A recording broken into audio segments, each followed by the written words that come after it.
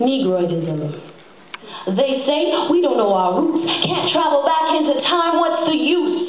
They say, and liken us to barbarians, gravel-picking historians whose only use is to gather fruit, sometimes vine because they mirror our attributes like snake-skinned swine who plays primitive games without any use of a scientific mind. They say, treating us like stray rats that need to be extinguished, experimented upon, poked and probed, testing our foreign holes with DNA combinations, creating hybrid simulations of their perfect race. Is it skin I'm referring to? Because I'm black reading this to you. Just goes to show how fast assumptions make headway for the more ignorant judgments without asking the questions first.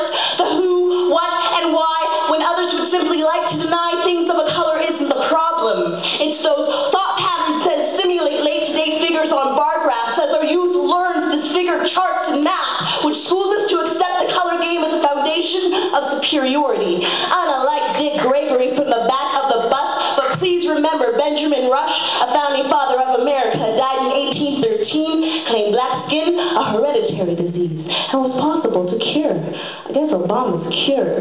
Labeling it Negroidism, another ism, a mind-state prison. So is my fight with him, a dead man in his grave who tainted entire generations to adhere to his lethal cycle mumbo-jumbo bullshit that had my grandparents shoveling leftover shit from a white man's lip?